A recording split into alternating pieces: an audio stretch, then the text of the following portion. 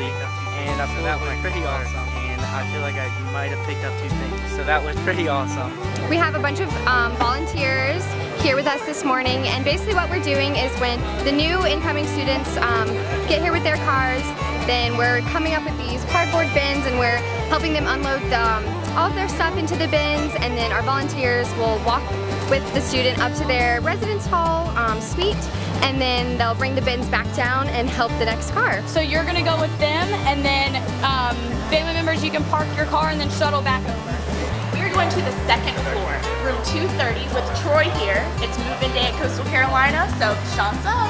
This move-in process is awesome. It's very well organized, and we're excited for Lizzie to start her academic career here. Moving's been going pretty great. It's pretty good to get to help other people move in and share your insights on how long you've been here. Hope all the freshmen moving in, enjoy their first year.